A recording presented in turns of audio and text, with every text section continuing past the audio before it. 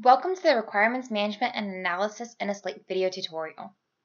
This guide is meant to demonstrate how to use Innoslate for requirements management and analysis. If you're brand new to Innoslate, you might want to watch the Innoslate 101 playlist first. The link is in the description. As you know, systems requirements are the backbone of systems engineering and are essential in every organization. Your goal is to improve and maintain quality, mitigate risks, lower costs, and reduce time to market, all while keeping aligned with your customers' requirements. As products and systems become more complex, your goals become more challenging. Innoslate makes it simpler than ever before to have full lifecycle traceability for your requirements. Capture, analyze, and manage all of your requirements in one place.